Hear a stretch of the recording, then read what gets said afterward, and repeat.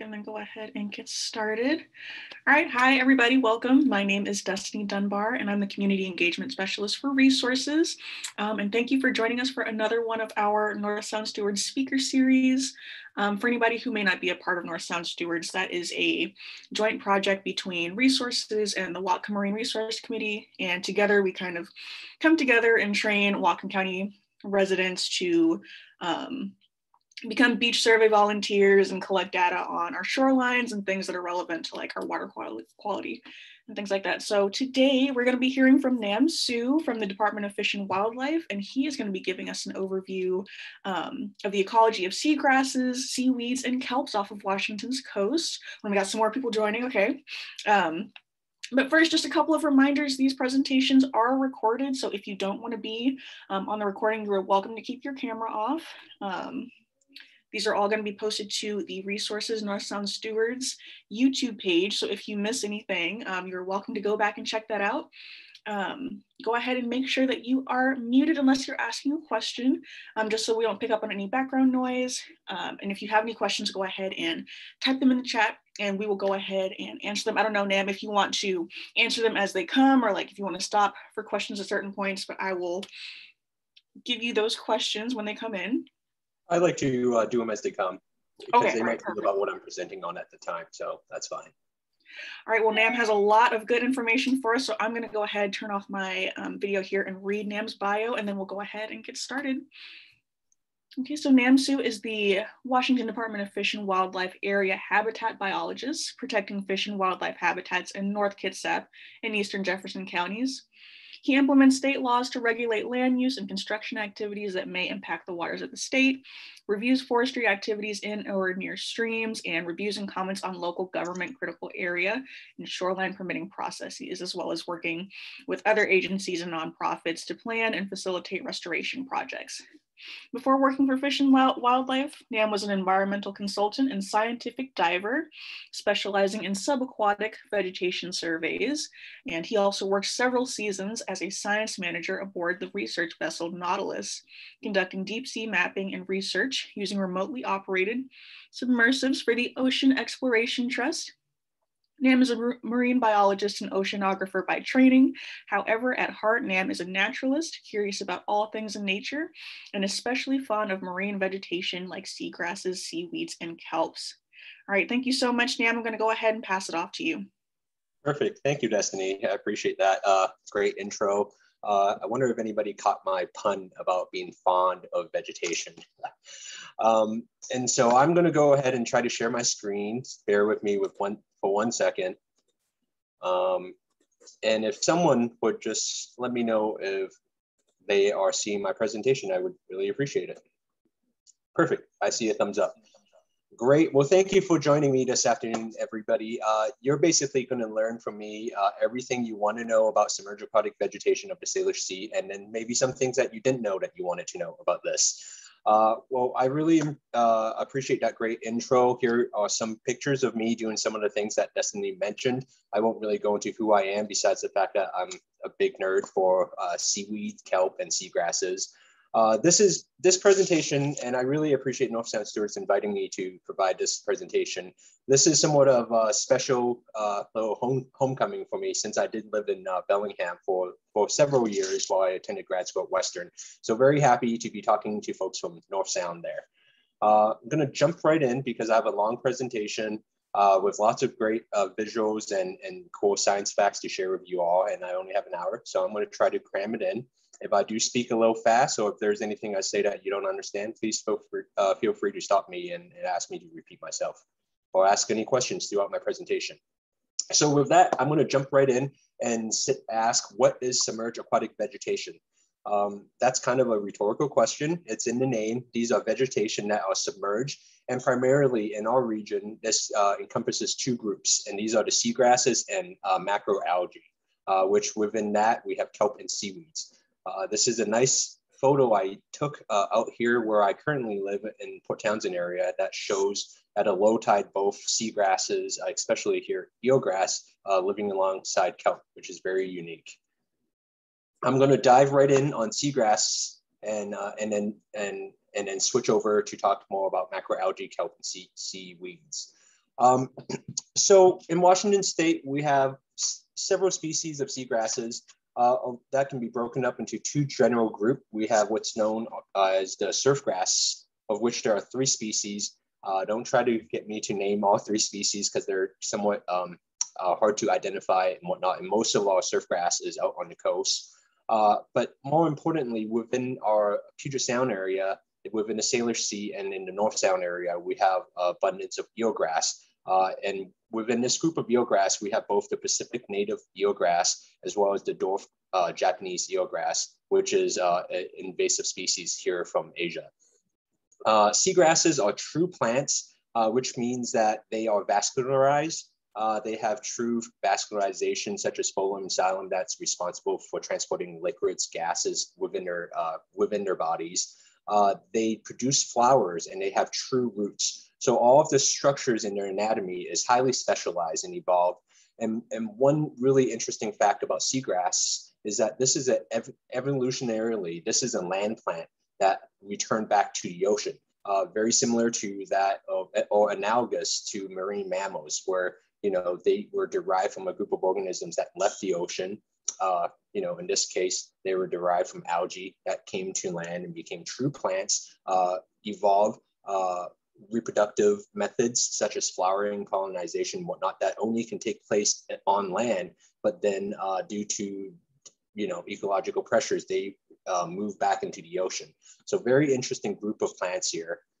I'm going to keep going on and talk about their morphology. Again, as I mentioned, they're vascularized. They have specialized structures such as the roots, and they produce these runner roots. And for anybody in the audience that's from the South, I've spent time in Florida, you might be familiar with St. Augustine grass.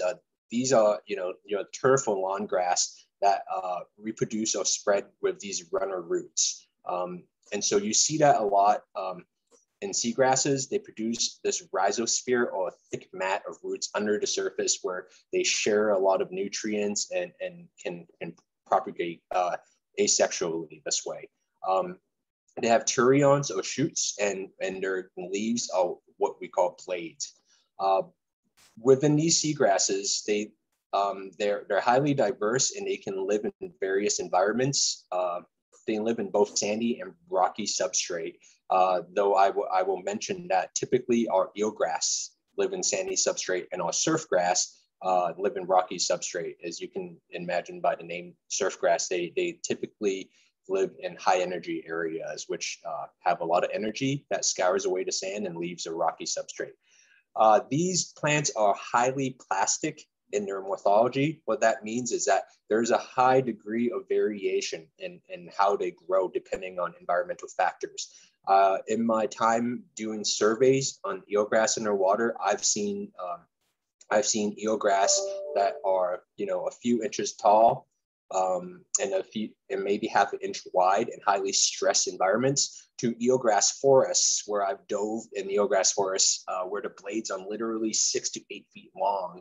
And they are about 1.5 to 2 inch wide and more sheltered and ideal growing conditions. So again, these plants are highly plastic. They can adapt their morphology to various environmental conditions, which is really interesting. As far as their life history goes, these are perennial plants. Every winter, with less sunlight and increased storms, they tend to die back, but their root system, that rhizosphere, is still in the subsurface. And in more protected bays, they still exhibit or show their turions and blades above the surface. So they are there year round. However, they're highly seasonal. So the peak of their growing season is typically between June to October. And that's when you're going to see their greatest distribution. And although that distribution shrinks down in the winter, their general, rhizomat is still there. But again, they can acclimate and adapt to various factors, and because they live in the shallow intertidal, there are a lot of geological processes at work, sediment erosion and accretion, that causes these eelgrass beds to change where they are located as far as their distribution. As well as their density, depending on interannual, conditions, oceanic conditions. They reproduce again through flowering, and you see this in one of the photos I've taken here on the bottom. These are what eelgrass flowers look like. And in this photo, if you can see it, you'll see individual seed pods in this one blade or sleeve of a blade. But for the most part, they grow vegetatively or asexually through that runner root system. But there are areas in the sound where they have been observed to flower and reproduce sexually. So going right into the two different kinds of seagrass we have, I will talk real quickly about surfgrass. Their genus is Phyllosphadex. Again, there are 3 different species, which I'm not going to focus on because they're somewhat hard to identify and find. Phyllosphadex, again, is a surfgrass that specializes in growing in high energy areas on rocky substrates. I really wish I had a photo to show you all of a highly specialized root system they have, in which they have these features, components on the root system called sand socks. It basically is a lot of little fine roots that they use to trap sand and inflate into basically analogous to holdfasts. They use these sand socks to stuff their roots along with the sand that's trapped in the roots into the crevices and cracks in these rocks, and that's how they hold on to these really hard substrates, rocky coastlines. So really interesting. Maybe one day I'll get a photo of that and add it to this presentation. Moving away from surfgrass or the Phyllosphadex seagrass, I'm going to talk about our native Pacific eelgrass here, Zostera marina. This is the one that gets a lot of attention in the sound. This is the most widespread, I would say, seagrass throughout Washington. And this native Pacific eelgrass, Zostera marina, is typically found in soft substrate, sandy to maybe muddy, but typically sandy bottoms. And here you see it both inundated and at high tide and out of the water at low tide. Compare that to the invasive dwarf Japanese eelgrass here. And here is a figure on the upper right that is a great comparison of the two, where you can see that the dwarf eelgrass is significantly smaller than the native Zostera marina. But one thing I will caution you against is making identification based on the size. You know, like I mentioned, these seagrasses are highly plastic and they change their morphology due to environmental factors. So I can tell you that I have seen native eelgrass, Zostera marina, that looks small in highly stressed environments like the Japanese eelgrass. So I wouldn't use the size of the blades as an identifying feature. They're typically, there's a few more conclusive identifying features you can use in its rhizome and in the sleeve of the turion, which really requires a trained eye to look at. But to share the difference, I really hope that this video works. This is a video I took, and you can see right here in the foreground, Zostera japonica, right next to a patch of Zostera marina, just kind of comparing the size difference between the two. So again, swimming through now from Zostera marina to Zostera japonica. Can I get some kind of thumbs up if you are seeing the video? Yes, awesome. Hopefully that's coming through nice and clear. Oh, switching slides. Real quickly, I'm going to talk about eelgrass, and I put an asterisk here because this is talking strictly about eelgrass, not surfgrass and all of the seagrass in Washington State. I'm specifically talking about eelgrass and their status, trends, and distribution. This is a map from Washington Department of Ecology. You can find it at this link, which I'm happy to share afterwards, that shows the documented locations of eelgrass throughout Washington State.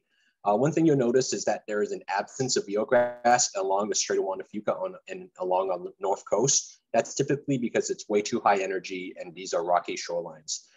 And so where you see the green, where there is eelgrass, these are areas that you can assume is sandy bottom areas. And as you can see, there is quite a bit in the North Sound area on the other side of Lummi here. And there is actually quite a bit in in Bellingham Bay. I know for a fact there was some eelgrass restoration projects that's occurred off of, what's that park there in Fairhaven? Anyways, there's eelgrass in Bellingham Bay. Although some of the inputs from the Nooksack, causing changes to turbidity and an amount of sunlight getting to the bottom could be impacting, where eelgrass is in the inner bay there. So real quickly, threats to eelgrass. Like any other submerged aquatic vegetation, they're threatened by development throughout the sound. This could be as simple as someone building a dock over them to shade them out, or other types of development that's causing increased turbidity and sedimentation into our near shore that might be smothering these plants out.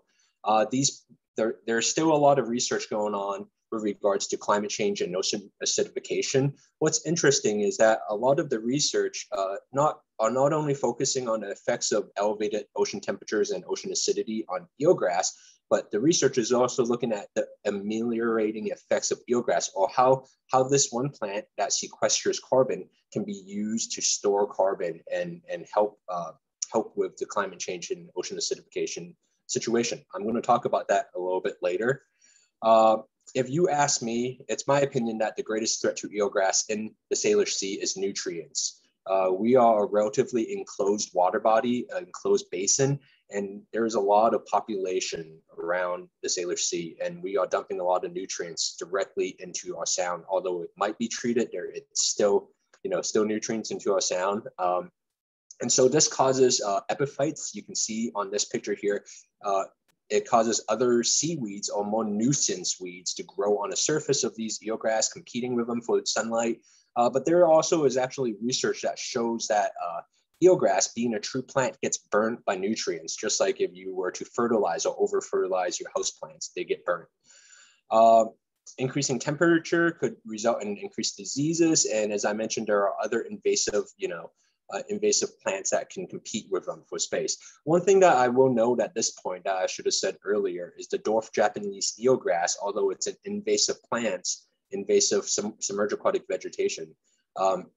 It doesn't directly compete with the native eelgrass because the Japanese eelgrass tend to exist in shallower areas. So because of the difference in habitat, they don't quite overlap and they don't quite compete with each other. And frankly, if you ask me, I think the dwarf Japanese eelgrass fulfills or provides functions as an important vegetation in the upper intertidal where on native eelgrass don't grow. So, I'll just point out that in definition of non-native or invasive species, those are always, up for interpretation depending on who you are and the ecological impacts of functions of the species.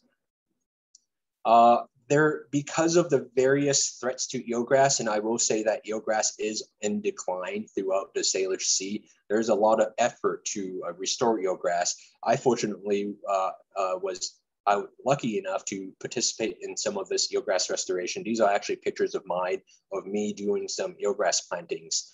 So for 2 years, I was subcontracted with Department of Natural Resource, basically as an underwater gardener, where I took the sod plugs of eelgrass from healthy donor beds and plant them underwater in areas that, much smarter than people than myself have modeled as ideal habitats for eelgrass. And here's a picture of one of the finished products. This is at Joema State Park down on the Key Peninsula. And I can tell you that these patches are significantly larger now. This is the most successful transplant site, and that it has grown hundreds of percent. So great stuff going on in the state by a lot of people out there to restore eelgrass. And with that, I'm going to switch gears and talk about macroalgae. So putting seagrasses aside, we're going to address macroalgae, which encompasses seaweeds and kelp. What's really interesting about the Salish Sea is that this is a hotbed of algal diversity. This is due to a few physical factors with regards to our basin.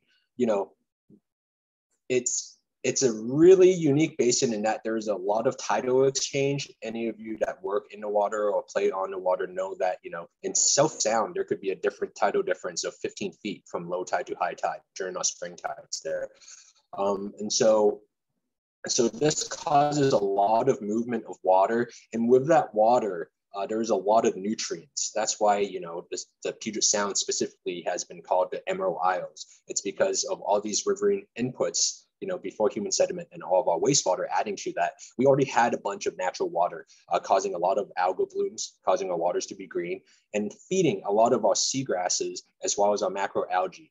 Now, if you're a macroalgae, what's great about this physical setup of the Salish Sea is that you can just hold on to our rocky shores with your holdfast and sit there and let the currents and tides bring you all the food or nutrients you need. It's basically an endless buffet of nutrients if you can just hold fast or hold onto a piece of rocky substrate. So that's one of the reasons why our seas, our seasonal seas, are so unique in being a hotbed of algal diversity. One thing, going back to the slide, I want to shout out, I don't know how many of you out there are aware of this, and I will tell you that my presentation is full of tangents and sidebars about interesting science facts. And here is the first one of them. And that's that the term Salish Sea actually originated from the North Sound region, actually originated from Bellingham, Western Washington University, a marine ecologist there by the name of Bert Weber. First coined this term back in 1988. That was a good year. Because he did not see that, he saw that, calling things Puget Sound, Strait of Juan de Fuca, Strait of Georgia, because of arbitrary human borders and lines, didn't make sense. Ecologically, this is one entire basin, the inland sea of the Pacific Northwest. And so he decided to coin the term Salish Sea, honoring the Coast Salish people that historically lived here by naming this inland sea and basin after him. So really interesting fact, and again, makes me very proud to be a Western alum. Moving on, here's another great interesting fact about science fact about kelp in our area. For those of you that are marine-oriented folks, if you are familiar with Ed Ricketts, he is a naturalist, both from this area and as well as Monterey, California, Monterey Bay. He co-authored this really keystone, guide, ID guide on the Pacific Northwest called Between Pacific Tides. If you go into the library of your college and whatnot, they still have it. It's a really great guide. Might be outdated now because, scientists are always changing scientific names. But I just wanted to share that he has a special tie to the Puget Sound, specifically the Olympic Peninsula, which is where I live and is a special place. This is actually a picture of Ed Ricketts studying seaweed near Port Townsend Lighthouse at Kinsey Beach. So just wanted to point out the rich history of marine science and scientists in our area that have done great work, foundational work for ecology, marine ecology of the Salish Sea. Another really interesting fact is that Ed Ricketts, if you've read Cannery Row or Log from the Sea of Cortez, these great pieces of literature from John Steinbeck, you might recognize Ed Ricketts as Doc Ricketts in those books. He was an actual character that, John Steinbeck based Doc Ricketts off of. And a lot of those stories are real, based off of, all the shenanigans Ed Ricketts was doing as he was doing his science up and down our coast. What's really interesting for me is that the boat, the Western Flyer, which this book, the log from the Sea of Cortez, was based on, and this is totally a factual book where, they wrote this book and cataloged this great expedition to the Sea of Cortez to catalog intertidal organisms. This boat is actually being restored right now in Port Townsend. This lower right picture is one that I took when I went over there, and when I heard the news and wanted to go pay homage to that boat, because it was such a special book to me and formative in me being a marine biologist. So a lot of great maritime and marine science history in our area. Okay, back to algae. I will talk real quickly about the three types of macroalgae that we can easily categorize them in. And that's really simple. It's based on coloration. We have the green algae, the chlorophytes, the red algae, the rhodophytes, as well as the brown algae, the phaeophytes. Now, you might think it's really easy based on color, but I can tell you that there are some red algae that look brown, and there are some brown algae that look red or green. So it's not always just based on their superficial color, but it helps to kind of digging a little deeper with identifying features, which I hope to share with you real quickly now. Going into the group of corophytes, these are your ulvas or green sea lettuce. This is what you're typically going to see the most of in the North Sound area. You will see this this specimen mostly on the upper intertidal. Not to play favorites or anything. You know, I did mention weedy or nuisance seaweeds earlier.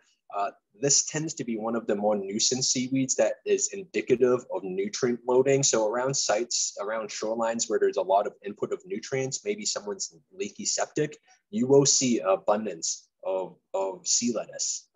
That's because they just grow faster. You can see that their growth form is really simple. It's, you know, 2 cell layers thick and it's a sheet. So they're able to utilize their surface area to volume ratio to really suck up all that excess nutrients and bloom.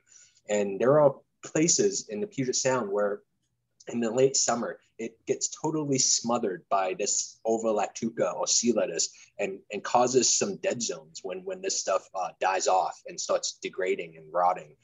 So this is why I call it a nuisance weed, but it is still a native seaweed.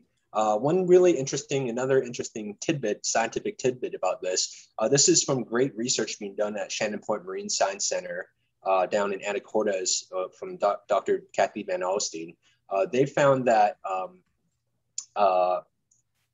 sea lettuce produces anti-herbivory compound. So a compound that causes herbivores not to eat it as much. And this compound is DMS, dimethyl and it could be DMSO or DMSP, dimethylsulfopropionate, or I forgot what DMSO stands for, but it's that low tide smell. If you go out to, you know, a beach and you smell that really sulfurous low tide smell, not the black sulfurous mud, but like somewhat like more algae low tide smell, that's what DMS is. And once it gets aerosolized into our atmosphere, it actually is a cloud nucleate, if you can see this. So this is a really cool thing about how, you know, inadvertently these seaweeds producing this anti-herbivory compound controls climate around here. They literally control, they you know, if there's enough of this DMSP being released, causes clouds, causes overcast conditions. So really interesting, seaweed controls climate.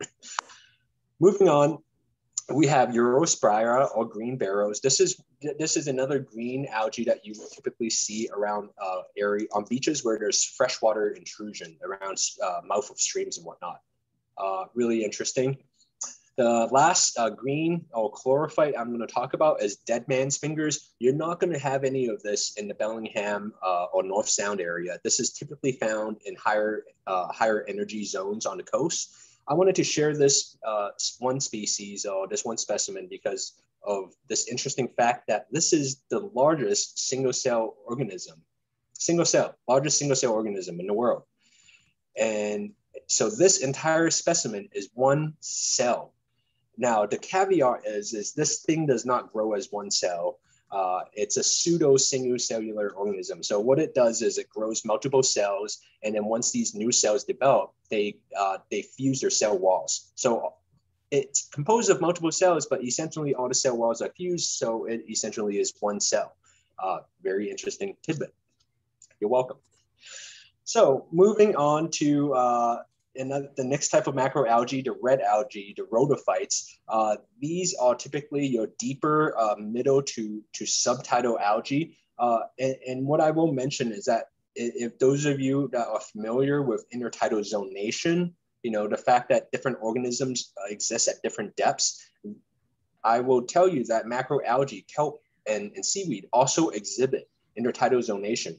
And they typically are in different depth ranges based on their coloration, because what color they are allows them to absorb light, different spectrums of light that get filtered out at different depths. I can give you a lot of really complex figures, but basically all you need to know is that they exist in different depths, and red algae tend to exist deepest because red gets filtered out first. That's why it's reflected to our eyes as red. So this means that red algae picks up all other colors besides red. So think more about that. Happy to answer questions or not. But diving right into our red algae, We have the coarse and fine sea lace. I will also mention that the red algae are typically my favorite ones because they're the laciest and prettiest ones, but they're really hard to identify. And the way you identify them is to look at the growing tip. So this is Microcladia, and the Latin name Microcladia means small claws or small hands. And if you look at the growing tip, they look like little small hands. And in contrast, the next specimen I have here is Procanium or sea comb, and you'll see that all of the branches or all of the branching comes off of one side of the terminal branches, like right here. So it's a comb, a sea comb. That's kind of how I remember them. We have various sea brushes. We have three or four species of Odonthalia. Their distinctive characteristic is this little spur that comes out on each sides. I encourage you to pick up a guide. See, I don't have one to show, but pick up a guide and go out in the field and check these out. They're really beautiful. Again, the reds you're only going to be able to see at really low tides. Here is a Turkish washcloth, Mastocarpus. You'll see this on rocks in the mid to upper tide, intertidal. Did I have a question? Nope, I'm going to keep going then. Next, we have the Turkish towel, which is a bigger version of the Turkish washcloth. But this Chondrochanthus Turkish towel is really big, and some of you would probably definitely recognize this on the beach. This reminds me that when you're looking at algae on the beach, especially things that are washed up, just note that some of it will be degraded. You will find some of this Turkish towel bleached out. So all of its, color pigments have bleached, and you'll see this completely white or clear. So when you go into ID, submerged aquatic vegetation, you have to take into account the life stage that they're in, and you also have to take into account any other factors like bleaching and things like that. This is one that a lot of people will recognize. This is the splendid iridescent seaweed, or Maziella splendens. One really interesting thing is that it's only iridescent underwater or when the surface of this algae is wet, because that iridescence is caused by refraction of light because of the cellular structure on this seaweed. So I've tried to press this before, and once it's dry, I can tell you it's not as pretty and it's not iridescent. Next, we have Spiralingia, or the red eyelet silk seaweed. You might recognize this by its shotgun pattern. Some other people call it the shotgun kelp, shotgun wheat seaweed. There actually is a shotgun kelp, not to be confused with this, but that is a brown or phaeophyte. Last but not least, and this is the one red algae that I think is the most common throughout the Puget Sound, especially in the North Sound. This is sea spaghetti, or Salcodeotheca gaudi-chaudii. It used to be Gracilaria. Again, these names always keep changing. So go with its common name, sea spaghetti, and you'll see this washed up on the shore and at mid to lower tides. And again, this is the most common one throughout the Puget Sound or Salish Sea, most common red algae. So moving on into our brown algae now, this is where I get really excited because we're going to start talking about some really complex habitat forming algae and kelp. Brown algae are called phaeophytes based on their pigments. A lot of you will be familiar with rockweed. This is pretty ubiquitous throughout the world, and you definitely will find this on rocky areas in Bellingham Bay and the North Sound area. Next, we have the two acid weeds of the genus Desmarestia. This is Desmarestia linguata, really beautiful brown algae, but I specifically point to this one and this next one, witch's hair, which is a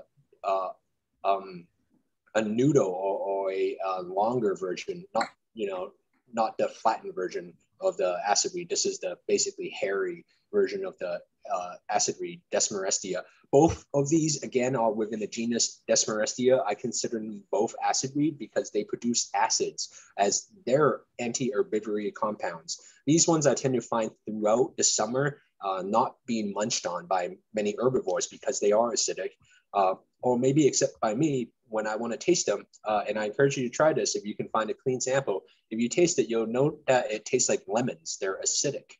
And that's what that acidity causes it to taste really sour. I also make a special note to point these out because I do algae pressings and I teach algae pressing workshops.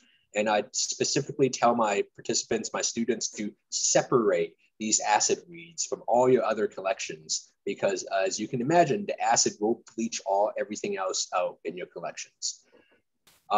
So with that, question? Yeah, I have a question. Can you give examples of some herbivores? Herbivores, yes.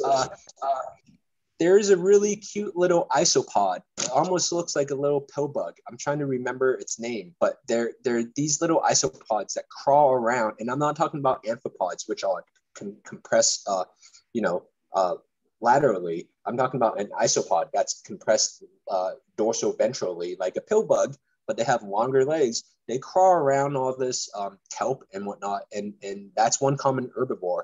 In fact, they create a really cool little cocoon. They would, just like a caterpillar, will cut the edge of a kelp fawn and then fold one edge over to make a little tube cocoon that they hang out in.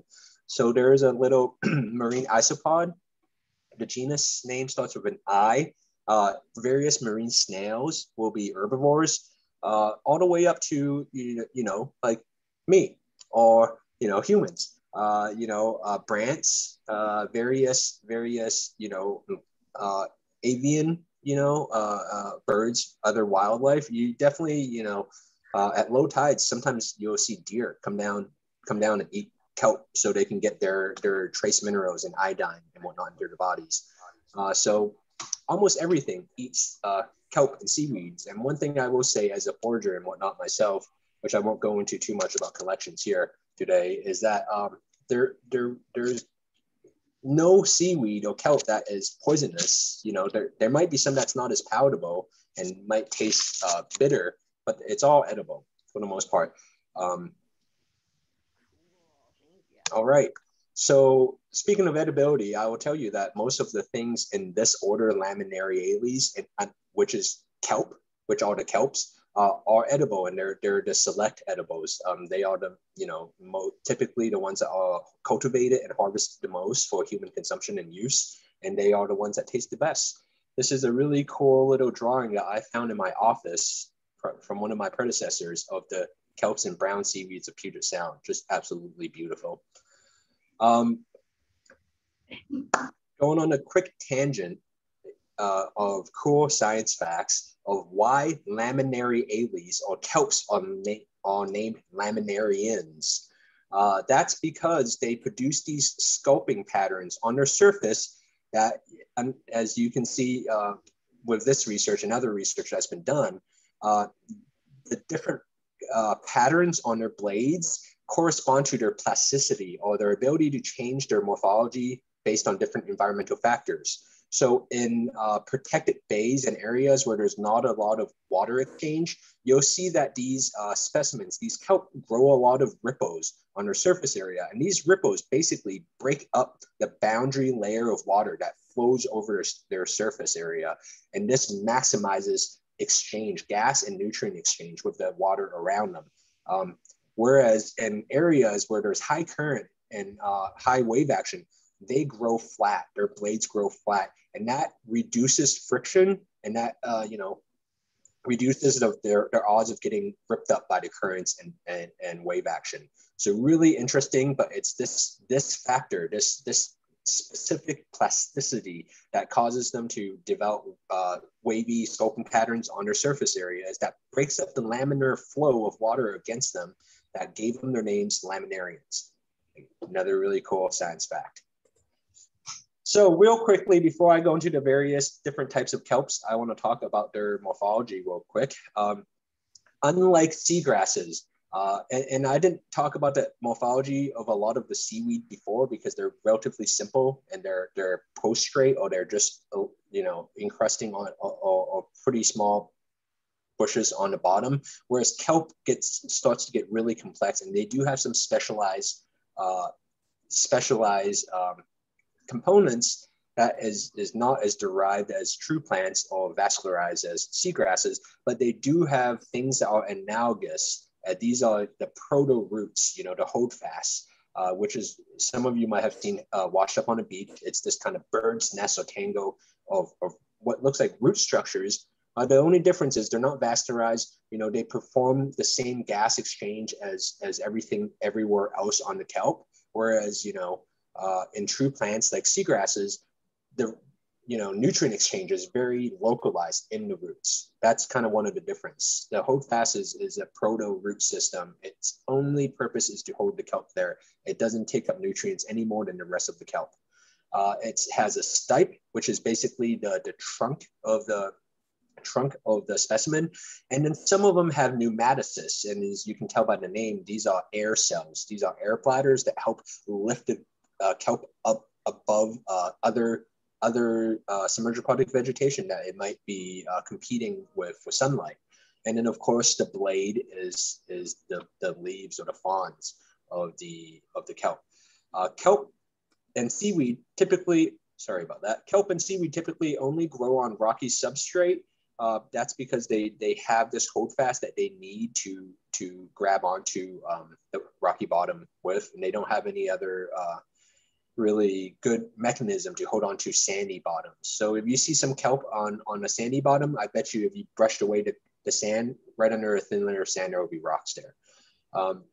The other thing I want to point out real quickly is the different growth habits of kelp.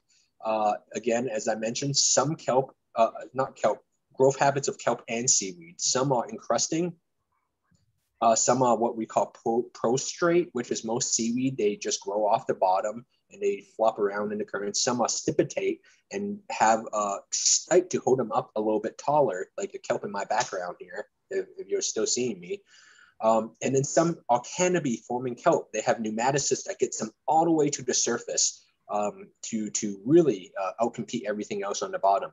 Here's a good visual diagram of the different growth habits of kelp. You have prostrate, or these things that are grown on the bottom, like this sugar rack. You have stipitate kelp, like this Caragorapha stipe kelp here. And then you have these floating kelp, like our iconic Nereocystis or bow kelp. As far as its life history, again, this is macroalgae's life history. It applies not only for kelp, but all macroalgae. They produce spores through what are known as sorus. And these spores find each other and in the water column, produce this proto-kelp organism that crawls around before it grows a sporophyte and back into a kelp. Not going to get into alternation of generation here, but if you know a little bit about plant reproduction, the kelp form or the seagrass or seaweed or macroalgae form of it is it just delays the sporophytic life stage is free living. It creates this microscopic proto-kelp that crawls around for the perfect spot before it grows this sporophyte. Sorry, when I said sporophytic life stage, I meant gametophytic. I'm getting way too much in the weeds of science here. Sorry about that. So stepping back, I'll just show that if you see bow kelp with these little patches on the terminus of their blades, these are spore patches. These are the sorus. Two other cool things about their life history I'll point out is that kelp grow really fast because they're not very specialized in vascularization and other morphological features. They just grow really fast. I mean, I think some of the stats are they can grow up to a foot or a meter, something like that, a year. I think some of the giant kelp off of California's coast can definitely grow up about a meter a year. Very fast. Some of them, the seaweeds, are perennials, but the big kelp, like Nereocystis, giant kelp, those are all annuals. So they all die back in the winter, and they recruit again in the spring. And this entire bow whip of the kelp grows in one growing season over the course of a summer. So moving on here, I'm going to go through some of the common laminarians of kelp in our area and their identifying features. This is sugar rack. Take one guess at why it's called sugar rack. Tastes pretty darn good. Saccharina latissima these are the different growth forms of it. As you can see, this one was probably taken on, this one on the upper left, probably taken from high energy environment because it doesn't have many of the wavy scoping patterns. Whereas these other ones are probably from low energy environments. Again, this is what gives them their name. They're the laminarians. It's that growth habit. Next, we have the wing kelp, Alaria marginata. This is iconic based, this is identified based on the midrib. But the key feature are these wings on the bottom here. And in this wing kelp, these wings are the sorus. These are the reproductive blades down here. We have Castorata, 5-ribbed kelp. I'm sorry, I'm saying their scientific names so quick, they kind of just roll off the tongue. But this is another really well-known one around here. I will tell you that the sugar rack is probably the most common one throughout the Salish Sea, and one that you will most likely find easily in the subtidal or lower intertidal in the North Sound area. In higher energy areas, we have the feather boa or egregia.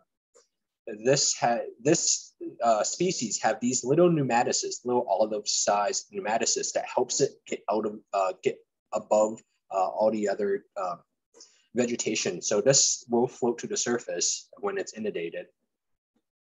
Next, we are going into our stipitate kelps. So thinking about the growth habits, these are the kelp that stick themselves up with this a robust woody stipe.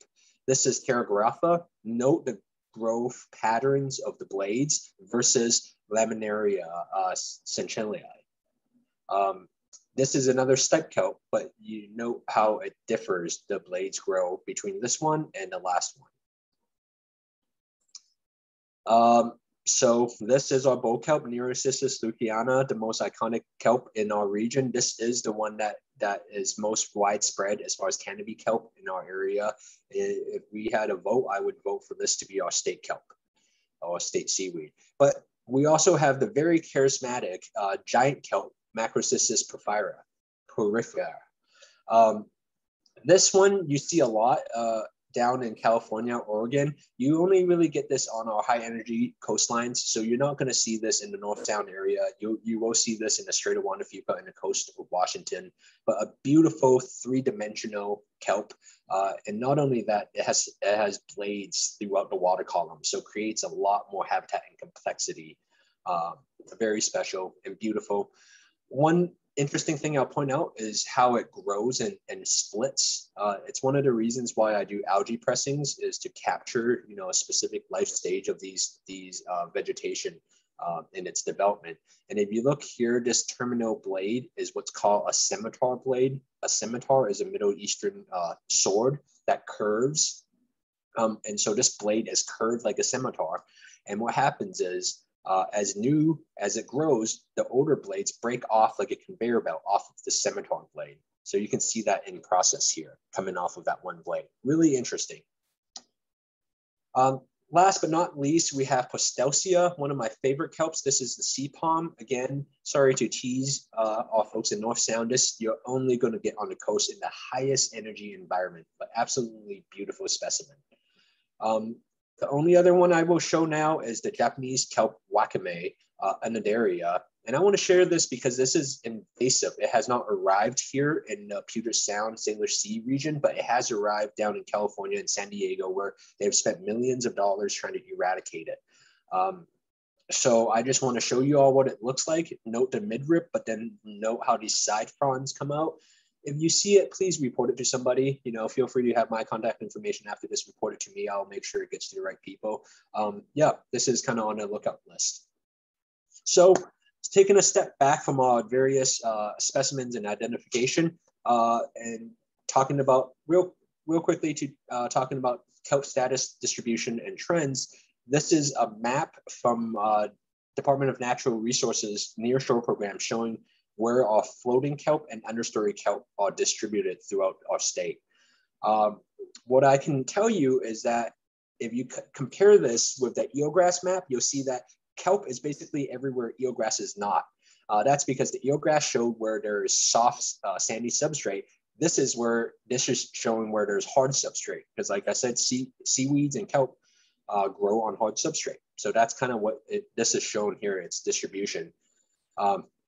This is just another figure of that. This is a more recent map. Department of Natural Resource does surveys every, between 2 to 5 years to do an inventory of a submerged aquatic vegetation. This map is located here on the Ecology's Coastal Atlas. Anybody can access this. Really cool information and science there. One thing that I want to talk a little bit about is kelp distribution in the Salish Sea and how that has changed over the past century. There's some really great research being done at Department of Natural Resource by a scientist named Helen Berry, comparing old historical maps. This map is from 1918, where they have mapped previously where kelp was over a century ago, and this was a Department of Agriculture or Department of Commerce effort to map kelp in order to extract iodine or potash for the war efforts back when. So this literally was some guy rowing the sound in his boat and mapping where kelp is. But what the scientists have done is compare this map to current distributions.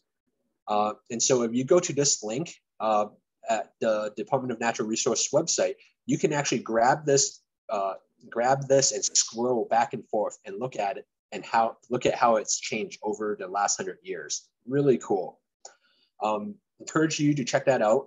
This is based on a publication that came out, scientific publication that came out in 2019 that showed that for the most part, canopy kelp is stable in the Strait of Juan de Fuca, with the exception of the eastern strait east of Dungeness Spit, where they have observed declines in kelp. What more is that hot off the press? This is as of February 17th of this year, the latest addition to that scientific literature, comparing kelp distribution from 100 years ago to the present in South Sound, shows that there has been a significant decline of kelp, canopy kelp in our South Sound region. So I encourage you to check this out. There was a cool NPR KUOW piece about this. This is in PLOS ONE scientific journal. This is Helen Berry looking at some kelp.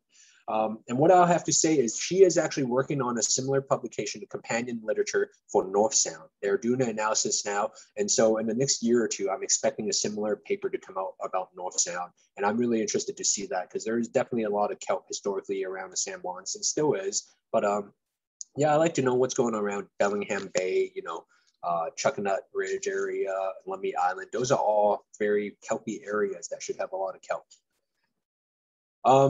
So real quickly, threats to kelp, very similar to threats to eelgrass, development, sedimentation, nutrients. This is a figure that shows, both a smothering of kelp by weedy seaweeds, but also they're experiencing a lot of predation by kelp crab, Pugita producta. These kelp crab can actually demolish entire kelp forests.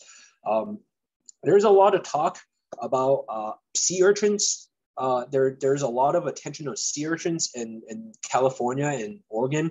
And for those of you that are familiar, we used to have a lot of sea otters in our area, which were hunted to local extinction, back in the 1800s. And sea otters were the primary predator of sea urchins. And without this predation pressure, sea urchin populations have bloomed and exploded on our coasts. And they are creating what are known as these kelp barrens. As you can see on the bottom left figure, they are demolishing entire kelp forests because sea urchins are one of the raisers of kelp. One thing that I really, really need to know at this point is that the research shows this is happening in parts of California, in parts of coastal BC, outside of the Salish Sea, North BC, and parts of Oregon. But the jury is still out in Washington State. And I want to make that very clear because there is a lot of, renegade citizen scientists out there that want to go out and start smashing urchins. And I will caution that not only is that illegal, it's not proven. This trophic or food web cascade has not been proven in Washington State waters yet. A lot of where the kelp has declined in South Sound does not have sea urchins. And the one sea urchin species that is the problematic one is the purple urchin, Strumbus purpuratus, I believe. But that's not there is no overlap right now of where kelp is declining in Washington and where urchin populations are. So I just, caution people over taking science from another state, another region, and applying it here where the Salish Sea is very unique, all right? I can tell you the bigger threat to kelp and seagrass in the Puget Sound is nutrients. We really need to get on our wastewater controls and management throughout the state. So that's the only thing I'll say there. Some examples of how healthy kelp forests are impacted by various processes. So on the left column, you have examples of healthy kelp forests. In the middle column, you have physical factors such as sedimentation from development, from stormwater, whatnot, smothering these kelp. And then you have biological factors on the right column, such as loss of predators. So, on the upper one, it's a reef that's lost sharks. So now you have all these herbivorous fish. Or similar to here, it's an area that's lost a top predator, sea otters. Not here, but on Pacific coast, it's lost sea otters, and so there's an increase in urchins grazing. Here in the middle row and on the far right column is indicative of high nutrients. This is getting smothered by epiphytic algae. And the last one is parasites and disease, biological factors. Did I see a question? Nope. Okay. Well, I'll keep going. What I'll say is that those weedy or nuisance species of seaweed tend to be able to grow faster. And because merely due to the fact that they're able to grow faster, they can outcompete the more robust kelp, the more complex habitat forming kelp. And so it causes conditions like this where it's just tufts of algae rather than complex kelp forests. And this has been shown in other areas in the world where there's a lot of sedimentation and nutrient pollution. But the good thing is, this is also something that people in our state are aware of. There are these various groups that's come together over the last couple of years. I was fortunate enough again to participate in this process where they came up with a conservation and recovery plan. So there is active work in our state for kelp restoration. And I can tell you that I personally was involved in permitting the first experimental kelp farm or restoration site in Kitsap County. And this is a buddy of mine who works at Puget Sound Restoration Fund, holding up all of the product of their growth. And I don't even think they seeded this line. It's self-recruited. So the one thing about restoration, environmental restoration, that I can say from all my experience is that, nature is resilient. And if we just get out of the way and, give it a chance, it will come back. Now, I want to take a step back and let me do a quick time check. Okay, doing pretty good. I'm gonna wrap this up real quick here. Take a step back and think of all submerged aquatic vegetation as one ecological unit. So I'm gonna talk about seagrasses, seaweed, and kelp all as one unit because they have similar ecologies. And you know what? In our marine environment, they have similar functions. So these are the different ecological functions of submerged aquatic vegetation. Fundamentally, these are plants. So just like our land plants, they are responsible for primary production. They are converting inorganic energy in the form of sunlight into organic nutrients and energy that can be consumed by grazers, herbivores, and passed on up the food web. They are responsible for nutrient cycling, taking trace minerals and nutrients and putting it into organic form that can be consumed. And they generate oxygen, right? Just like all our land plants, they are responsible for oxygenating the environment. Just like our terrestrial forests, kelp and seagrasses are responsible for habitat formation. You can imagine our nearshore would be pretty boring if it were not for the fact that we have these complex plants creating a lot of nooks and crannies for different, huge diversity of life to live in. More recently, with climate change and whatnot, there's a lot of focus on their ability to fix carbon, to take inorganic carbon, CO2, and put it into the ground as organic carbon. They're ecosystem engineers, which is another term for creating habitat. And as far as humans go, maybe not as much here in Washington state, but in other states where there are storms and whatnot, in the South, these marine vegetation is really important in buffering storm energy and wave attenuation and erosion on shorelines. And to a lesser extent, seagrasses do cease erosion. This is just a figure I like to show because it was produced by Port Townsend Marine Science Center, where I volunteer. This just shows the diversity of life that lives in and around eelgrass meadows and utilize eelgrass meadows for their livelihood. Very beautiful. One thing that I will note is because of the eelgrass living in soft substrate and their ability to take root and create, basically alterate the bottom structures, they aerate the substrate, and there are diverse bottom infaunal communities associated with seagrass. And it's these infaunal communities that a lot of great blue herons and as well as brants seasonally come up here to feed, to feed on these organisms as well as the grass. The brants, I'm misspeaking here, the brants actually are eating the grass itself. And before we hunted them to extinction, we actually have dugongs, stellar dugongs here that fed on marine vegetation such as kelp and seagrasses. Here is another nice figure that shows the diversity of life associated with kelp forests. I can tell you this is something probably from California based on the life there, but it doesn't distract from the fact that it's really complex. These are forests, and like all forests, there is a lot of complexity that allows a lot of different organisms to live in, a lot of different niches for organisms to fill. So hopefully this video will also kind of show you what it's like to be in one of these kelp forests. I will tell you that one of the reasons that I'm really interested in marine vegetation, not only am I a marine scientist and biologist, I'm a stakeholder. I spend a lot of my free time in kelp forests. I do a lot of photography, snorkeling, and spearfishing, and so I just really love being in these habitats and think they're great and worth knowing about, worth being passionate about and protecting. So there's one video. Here's another one. This is near Deception Pass under high currents.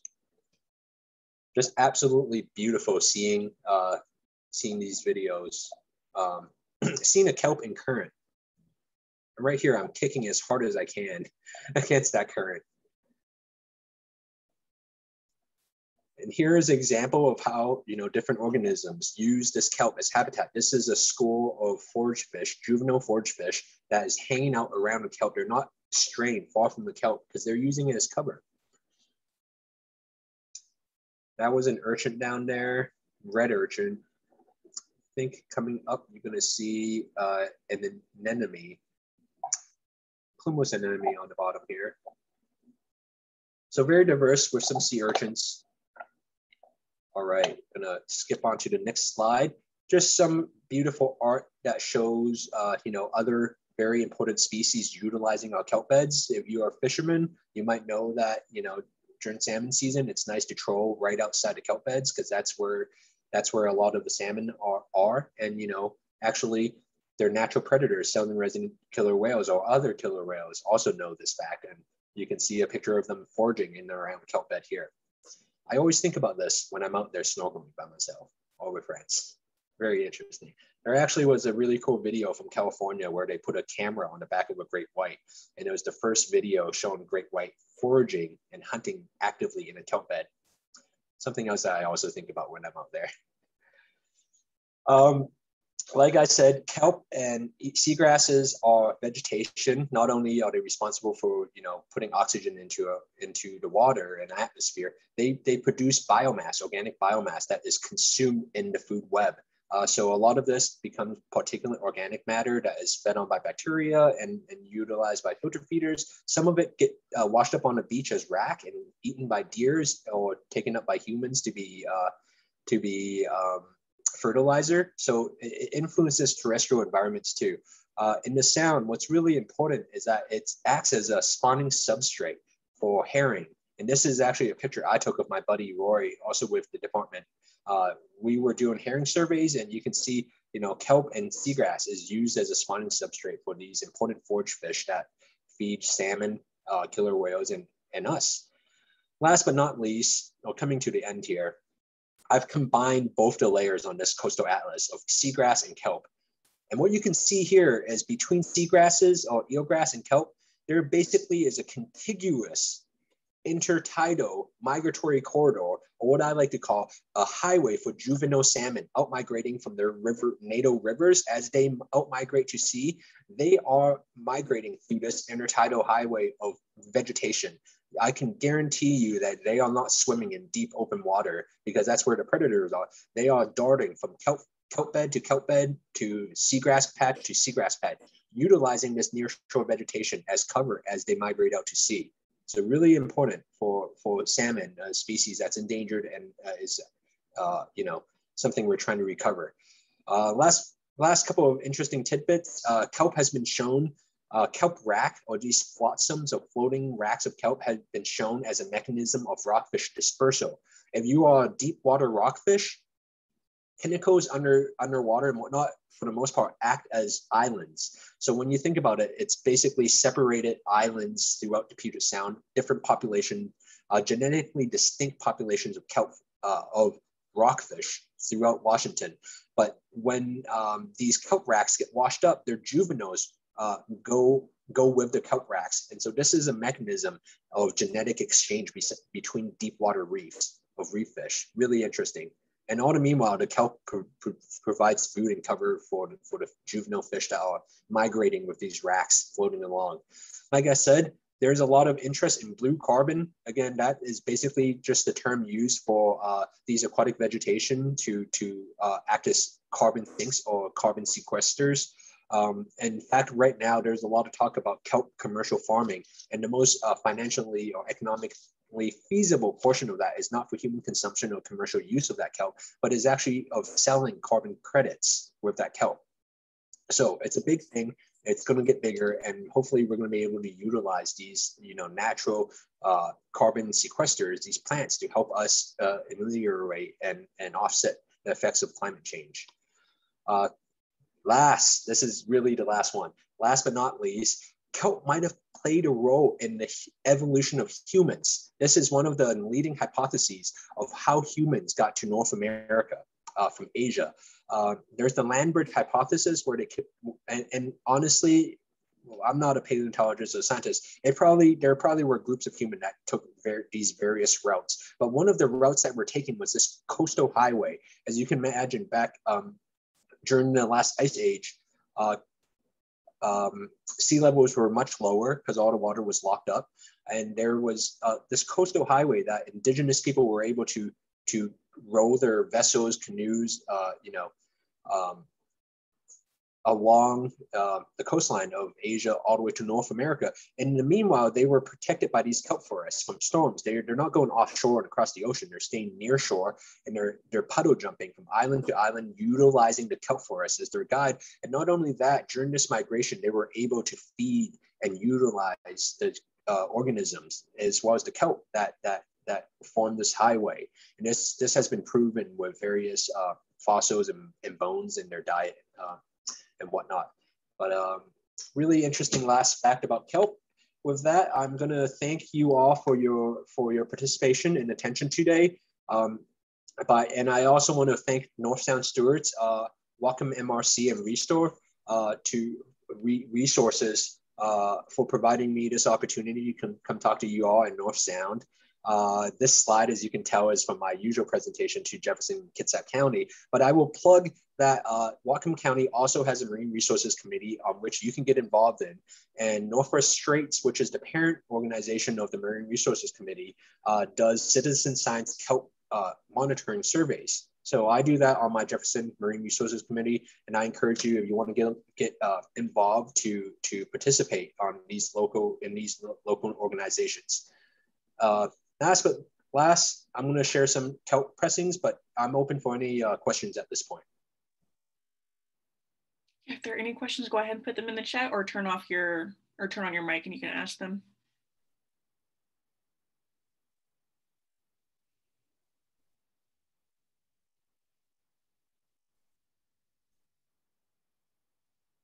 I have a question.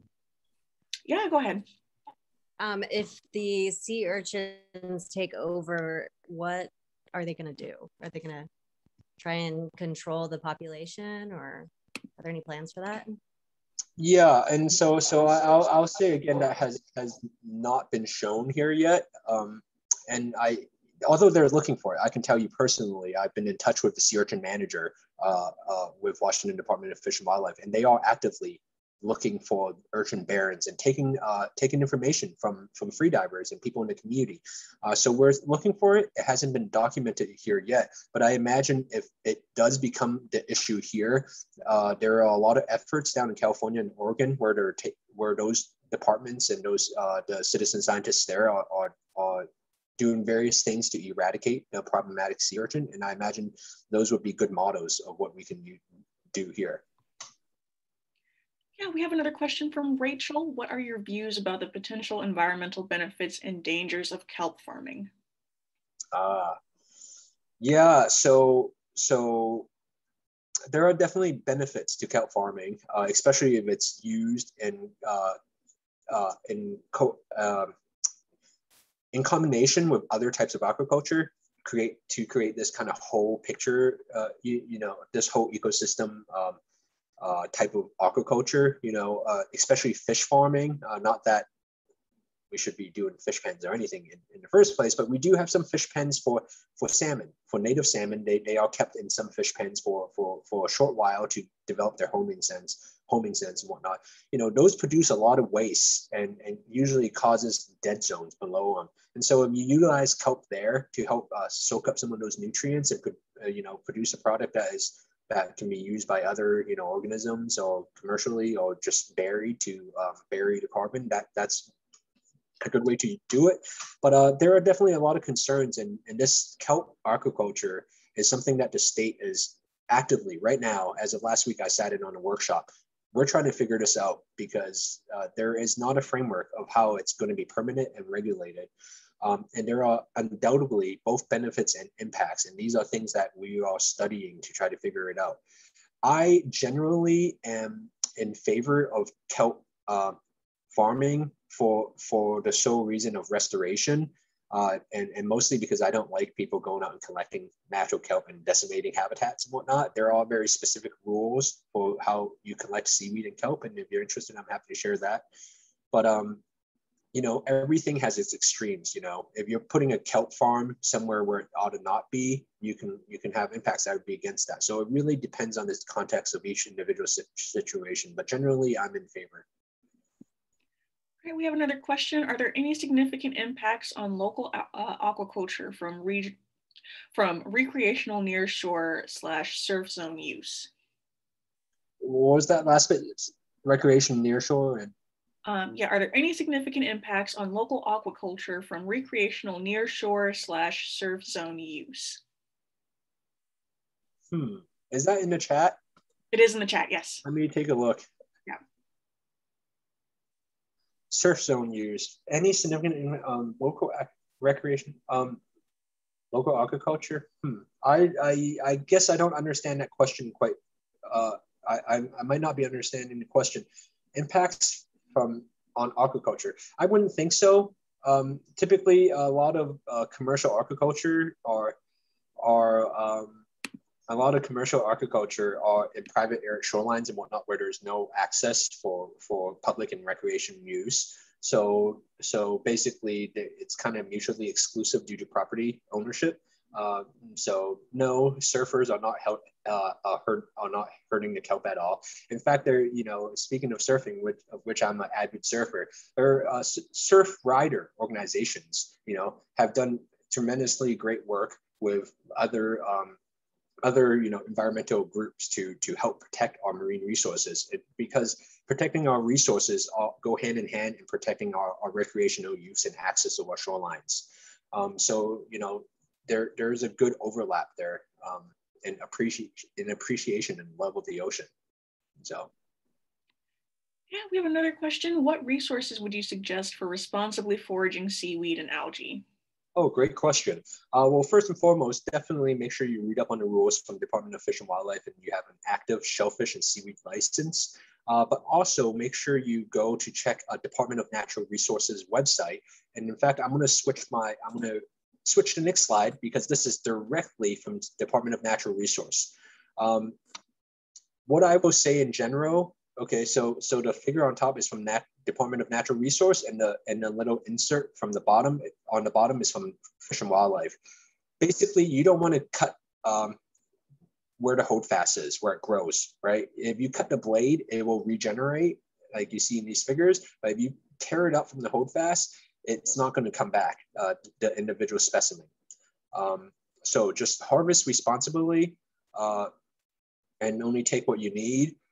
The other thing I will say is, you might have seen in some of my pressings, it has the holdfast. I will tell you that these are ones that have washed up on the beach. So I'm not ripping these up by their holdfast. These are ones that have just washed up on the beach, and I took advantage of ones that would otherwise be decomposing. All right, we have a question. Let's go ahead and make this our last question. If you have any more, you can go ahead and email Nam. I'll make sure to get that out to everybody. Do you have any suggestions for people trying seriously to get involved in kelp restoration and conservation aquaculture? Yeah, it's really hard right now. I think somebody asked, I saw somebody ask that on a Facebook group the other day. It's so new in our state that the regulators are still trying to figure it out. So unless you already are participating in shellfish or any kind of other aquaculture that you can piggyback your kelp aquaculture onto, that kind of permitting, that's kind of what they're doing right now. It's basically impossible for someone that doesn't have the experience or background or infrastructure to do it. The best thing to do is support the organization that are actively participating in the process of basically trailblazing how this is going to work in the sound. That includes Puget Sound Restoration Fund that I mentioned.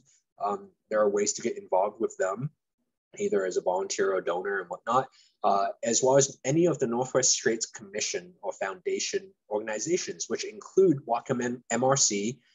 There are 7 Marine Resources Committee throughout the Puget Sound in the less populous counties. So King County doesn't have one, Pierce County doesn't have one, but Snohomish County does, Whatcom County, San Juan County, Island County, Jefferson County, Kitsap County doesn't have one. But those are organizations where you can participate as a citizen scientist in kelp monitoring, kayak monitoring. So that's one way to get involved. You can also support the parent foundation, Northwest Straits in general. But at this point, there are not too many opportunities yet. And I hope there will be soon. Okay, all right. Thank you, everybody, for those great questions. And thank you, Nam, for this presentation. This was very thorough. I always learn a lot every time I am a part of these presentations. So thank you. And for those who joined midway through the presentation, these are going to be recorded and they'll be uploaded to Resources YouTube channel, specifically the North Sound Stewards page. So if you missed any part of the presentation, you can go ahead and search for the video. It should be up uploaded by tomorrow. But yeah, thank you again, Nam, for joining us, and thank you, everybody. Make sure that if you are a North Sound Stewards, that you are logging your hours and track it forward. Go ahead and do it now before you forget. And yeah, thank you so much. You guys all have a wonderful evening. Thanks, everyone. Take care.